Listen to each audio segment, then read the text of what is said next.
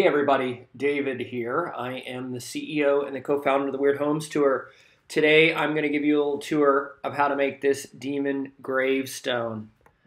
So, showing you some of the materials here.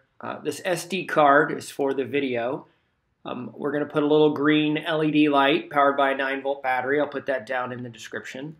And you're going to need a VGA to HDMI cable, or maybe you buy yourself an HDMI monitor. And we're going to talk about what that monitor does later. And I love this Mica video player. It does a great job and holds up really well. And of course, we're going to decorate our gravestone with some of this rust.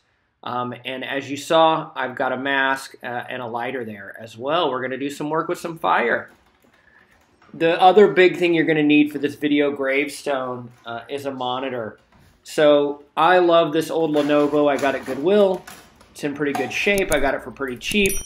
It is VGA, not HDMI, but more importantly, this thing flips. So it goes from vertical to landscape, 4x3 to kind of a vertical 16x9. So love this thing, nice and easy to use.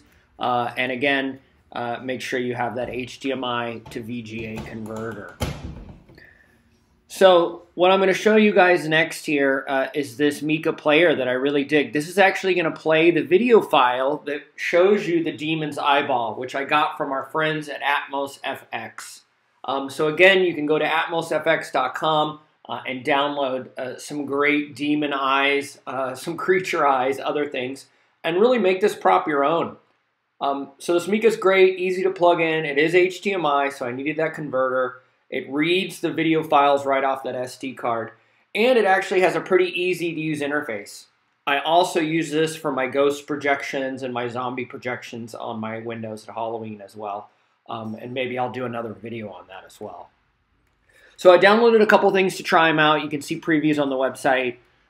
You could have a kind of creepy looking human eye wandering through your gravestone, or you could use one of these goblin eyes, and I really love the goblin eyes. Here you're going to see two eyes. If you wanted to, you could cut a large hole across the middle of the gravestone and have these two eyes poking out. Not a big fan of that. Kind of probably hard to see from the street or wherever your graveyard might be. So I instead went with these kind of double I went with this single demon eye that you see here. It's big, it's easy to see, it's blinking, it's kind of constantly moving. Very easy to set up behind your gravestone when you rotate the screen as I did here. And you can control it from your house with this remote. It has a pretty good range on it as well, which is really nice. So the next thing we're going to do is take out that tape measure and measure where this eyeball goes. Because now we're going to take our gravestone and actually make a hole.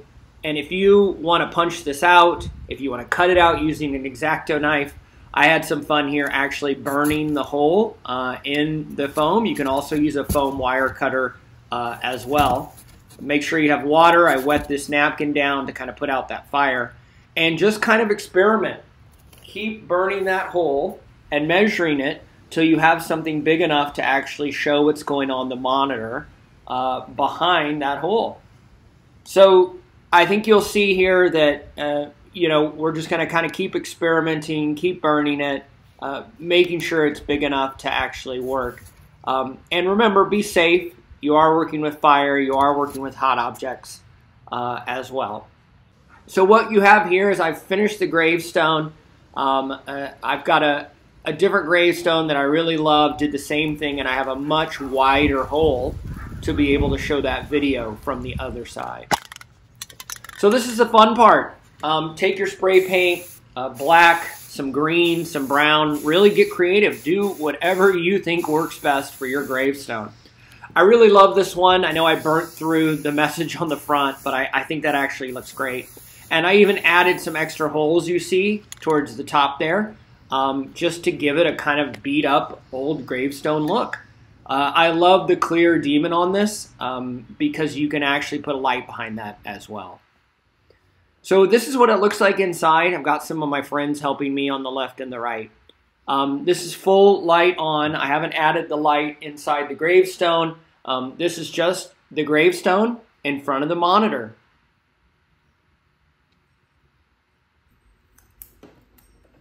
now what we've done is pull out the crappy lights that came with this gravestone. And I've actually just put in a really bright, nice 9-volt powered green LED. Again, I'll put that down in the description if you guys want to go pick up your own version of that. You can hot glue gun this in. You can tape it in. I'm eventually going to put some hot glue and glue this in because I'll use this year after year. But for the time being, I just taped it in and adjusted it. And now here's the full reveal. This is what it looks like in our graveyard at night. And you can see this thing all the way from the street. I love it. I could probably have 2 or 3 of these if I wanted. But yeah, that's it. Thanks everybody for joining, and look for more from us and the Weird Homes Tour.